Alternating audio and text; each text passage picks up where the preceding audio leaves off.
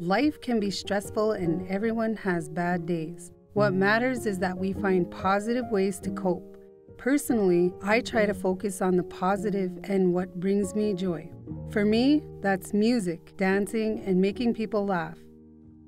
But something that gives me more joy than anything is being there for my family. It feels good. When someone reaches out, I make it a point to help if I can.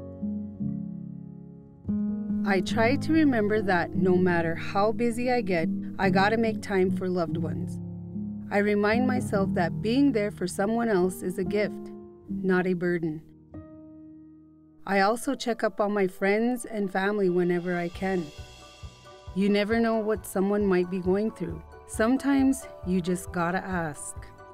When I was growing up, we never talked about anything too heavy. We were always too proud and stuffed our feelings inside.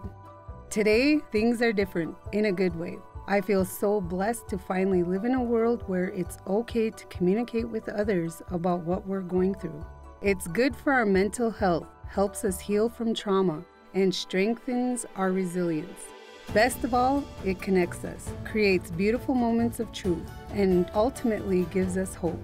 What could be more important than that?